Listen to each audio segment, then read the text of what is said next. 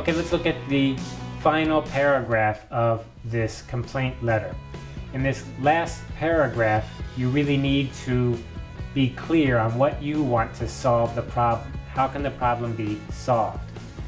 Probably would be good to give an exact number, like a money number, or a date, or a time frame. You need to really explain if you have a number, like how much money. You need to say, how is that money related to the problem? Like, if you're saying, give me $1,000, you have to explain exactly why $1,000. How is $1,000 equal to this problem? You cannot just say, oh, I feel you should give me about $1,000. So clarity is important, and logic. You need to think about a few options, right? There are many options. You could get credit. You could ask for credit. You could ask for future credit. In the future, you buy more, which is always a good idea, because in a way you're saying, I trust you. I know this is just a mistake. In the future, I'd like to buy more. In the future, can you give me credit? This often happens, and it's a great way to keep a relationship going. And as what I mentioned earlier, is well known in business, that sometimes a mistake can actually make your business have a better relationship in the long term. Now, hopefully we don't make the same mistake again and again. That would be a problem. But one time or two times can help us actually work it out and become closer. So maybe a future credit, or maybe you want a replacement, or maybe you want some extra free products, right? I know some people, that's what they always like to ask for. They say, hey, it's broken, so give me one or two more. Which is kind of strange, because if it's broken, why do you want more? They might be broken too, but anyway, you get the idea. There are many options, so be clear on what it is you think is best. Let's look at this example. The first one is the consumer example. So we'll take the consumer example. I am generally very happy using your company's computers. Now that's a great positive thing, you see. I like that positive feeling. But I feel I did not cause the problem my computer has. Although your company allows only one free repair, my computer should be repaired free of charge. So this is what he wants right here. I want to be repaired free of charge.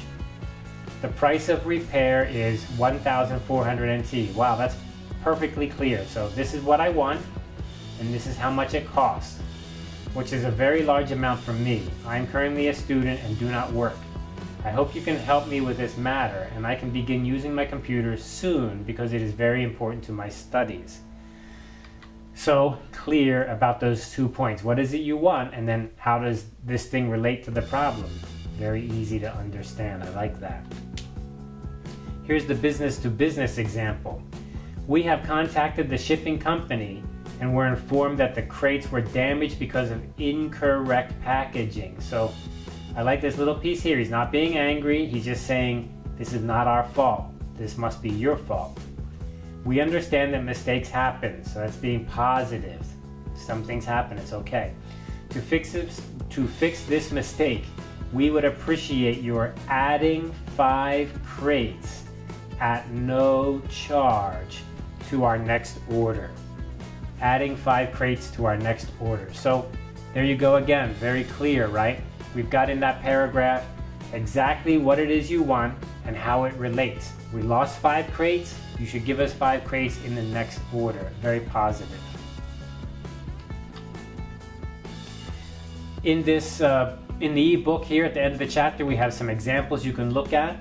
And again, I remind you to take a look. Remember the heading, opening, body, and closing. Remember, this is what? This is the sender, this is the receiver, and this is from the sender. And this here, of course, is the body, the content of your paragraphs. Okay, so let's quickly remember, the most important thing is stay calm and stay clear. What happened? What's the situation? And what do you want?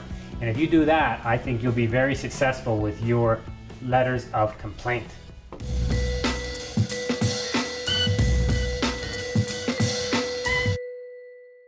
Your assignment for this part is to practice writing a letter of complaint using your QBL online software.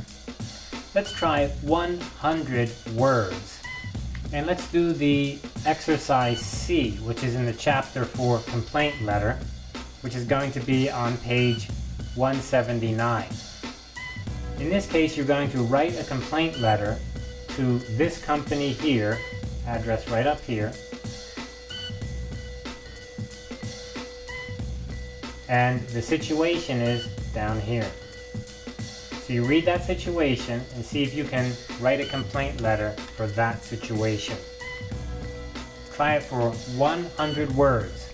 Keep it simple, keep the sentences short, and remember to stay focused and just give the facts and then tell exactly what you want. And that way you'll have a winning complaint letter.